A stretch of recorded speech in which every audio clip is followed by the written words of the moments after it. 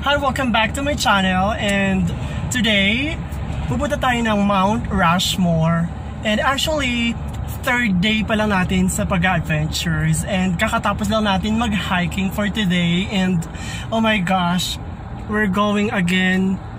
Ito, mag-ano na naman tayo, mag-adventures na naman tayo kasi kakatapos lang namin mag-hiking, you know what, for almost 5 hours. It's kind of tired, but it's okay. We can make it. I can make it. Yeah, we can make it. You know, kaya nyo ba yung guys? 5 hours kayong maglalakad sa mountain. Oh my gosh. So anyway, 5 hours nga tayo naglakad, and time check is almost 3 p.m. here. And dahil maaga pa nga nakapag-decide si Mike, we're going to Mount Rushmore. And we don't know what time will be closed, but we decided to go here. But, you know, and yun nga, hindi naman masyado nakakapagod maglakad, mag-hike ng 5 hours. Kasi sobrang ganda ng makikita mo, alam mo yung nature, sobrang ganda because we love nature. So today, papakita natin ngayon ang Mount Rushmore kung gaano kaganda. At dito lang matatagpuan yan sa South Dakota. So papakita ko na sa inyo guys.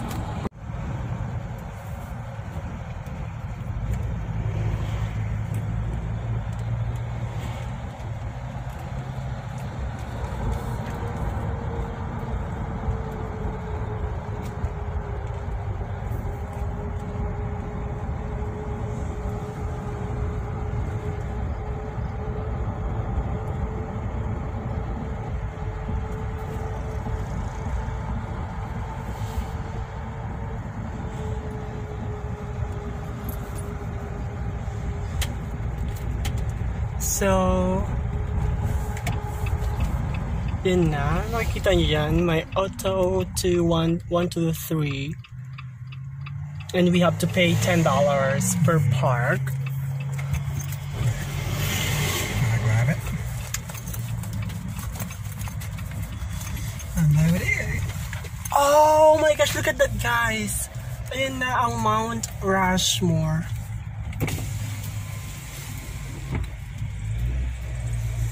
So, yan, papakita ko na sa inyo later.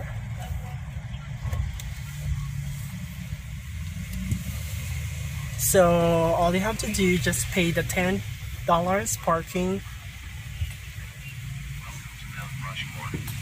So, Press lighted button for ticket. Please take ticket. Keep ticket with you for payment at a pay station. Please proceed into the run.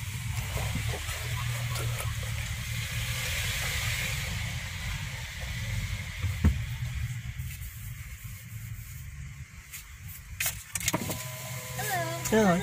What you have on top of your vehicle, either have you go to lot 3 or 6. Lot so you'll 3? put the top of your vehicle. Okay, thank you. Lot 3 or 6. Say that again. Lot 3 or 6. 3,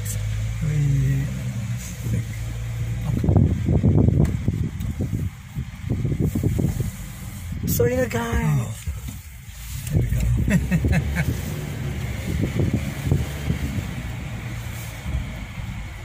Wow, I don't remember this at all.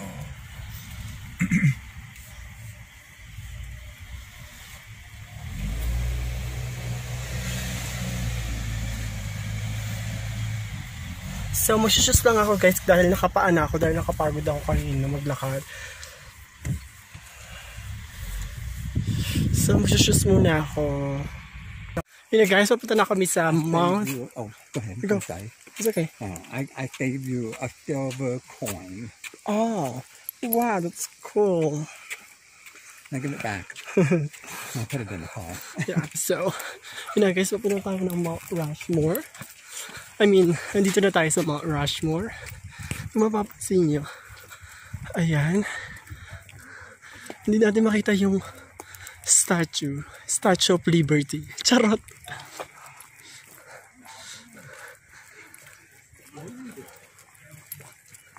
There! Look at that, so cool! So yun na guys, malapit na tayo. Nobody.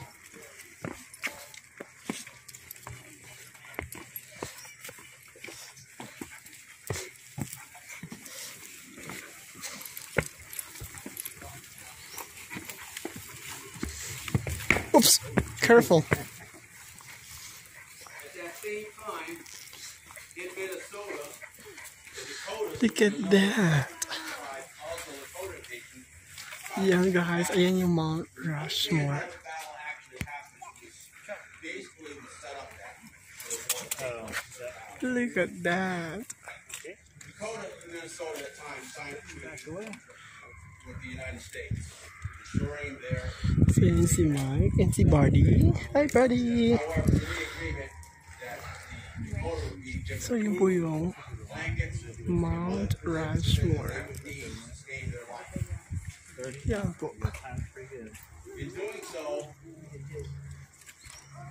United States, not necessarily the United States, but the greater they had at the So time, cute.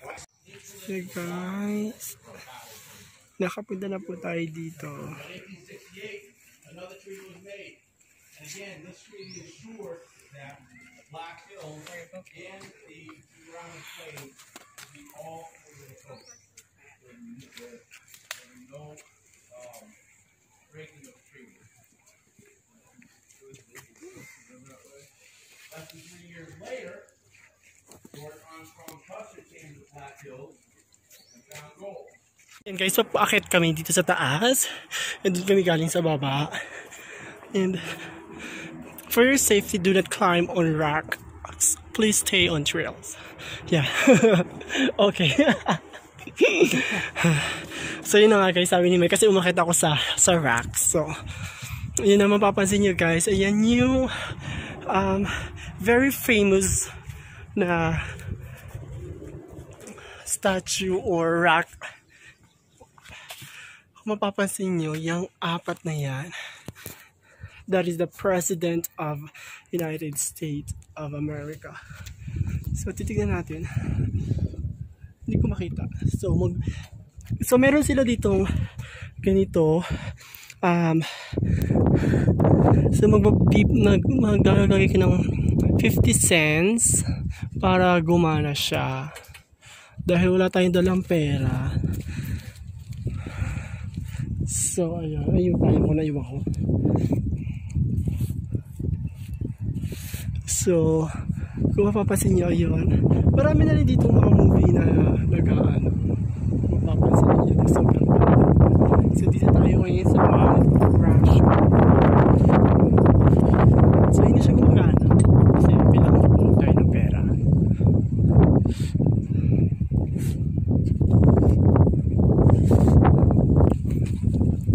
Oh! There's a people over there. Yeah, there's a trail. I think that's better to go there. So we just have to find it. Yeah, okay. So.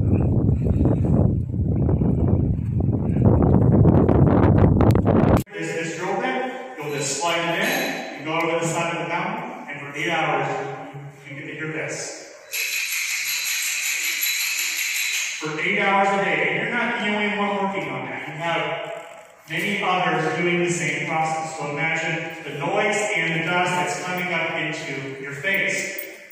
However, this process was very effective. It got the texture of the faces up there as good as the sidewalk that you see outside. It's also what gives Mount Rushmore its whitish color because of this drill bit hammering up against the rock so many times.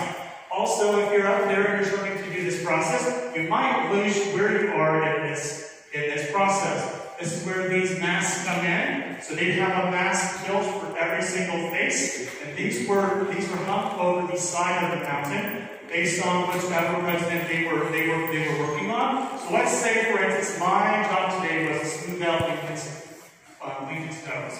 I could then look at this and just hanging over the side of the mountain. I could first feel it and also gain a reference of where I am in this project. So it also helped me keep my place on this 60-foot face. So essentially, in a nutshell, that was the entire carving process. As we move on to step 4, we're talking about how there are obstacles in life, big or small. There were obstacles here at Mount Rushmore.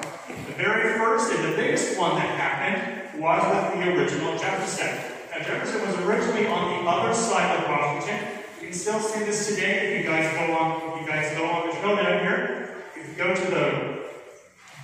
trail, you look at Washington, you will see a crag that comes down off of Washington's left cheek, lands off to the left, right over here. And with that crag going through Jefferson's now, after 18 months of working on Jefferson, they had to blast off the space and start again from its cracks. So you can think about the very deflated feeling of working on something for 18 months. Okay guys, pakita tayo doon sa Mount Pinatubo. Charot. Hi. Yan na. Naglalakad na si Mike. Nanguhuna na siya. He's so excited. And may dala-dala kaming umbrella. Yan. Baka daw kasi umitim ako. So 22. Okay, we can just go like to right here and then go back. Okay. This is closed. Okay. We need to go here. Yeah. It's called gift shop or... Oh, it's called ice cream shop.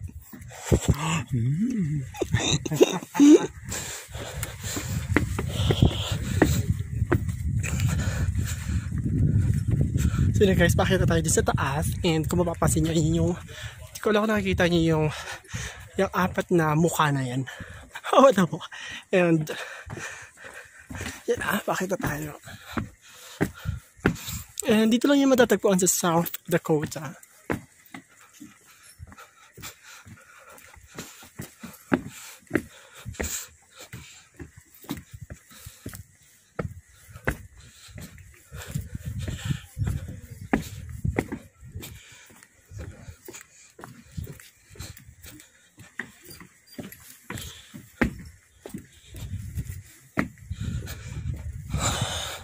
Hinihingal na ako. So, how many steps? How many steps? Huh? 250. Really? Did you read it? Oh no, I did not. So, 250 down in steps.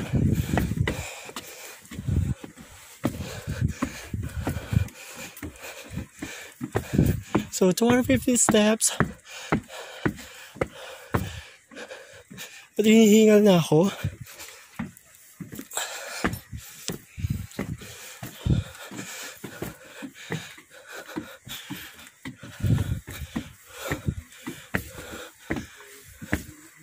Ayan guys.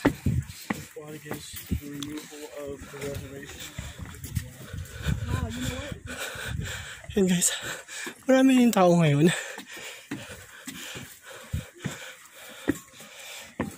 Hi.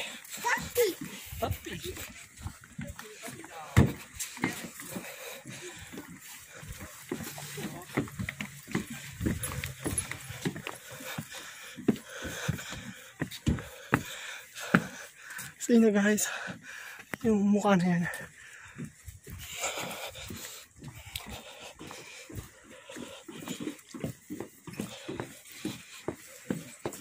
Hey. How's it going? Good. Hinihingal na ako.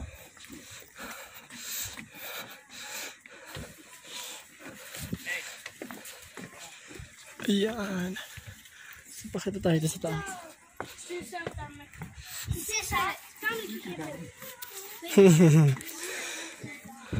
He's my dog now.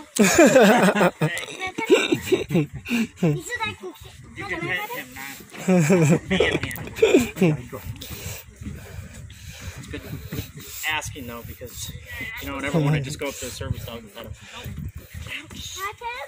Yeah. Could be me. Yes. He could just bite me in the face right now. So cute. Guys, My dog's like too. Oh, cute. Yeah, the naughty.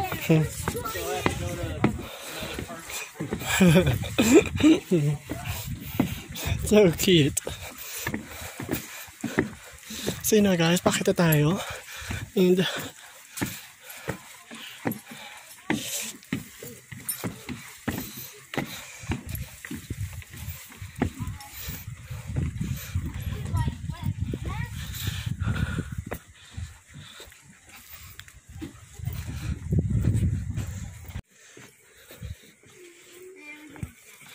Yeah.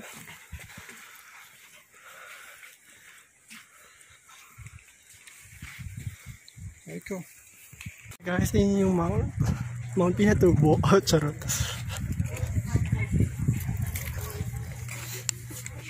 Go. Oh, okay. Mount Rushmore. So, pupuntahan namin yung plaque kung sino yung mga nag-work before. Right, yeah, they kind of sought off that process and fucked it.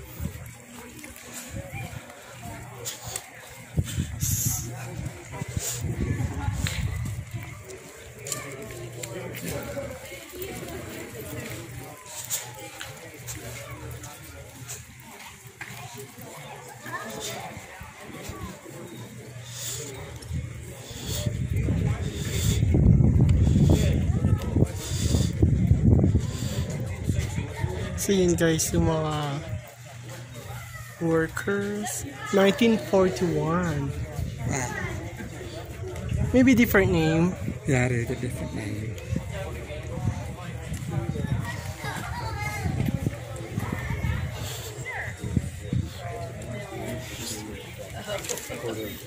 So actually marami yung tao dito. Bibili tayo ng ice cream later.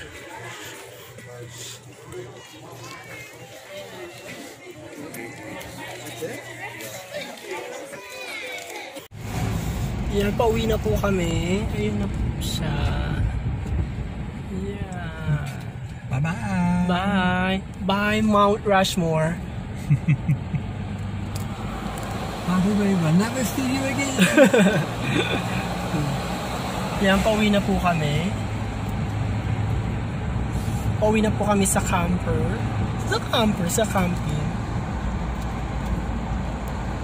And thank you so much for watching, and don't forget to subscribe my YouTube channel, Ariel and Mike USA Adventures. Thank you so much guys for watching. I hope you enjoy my vlog. Thank you.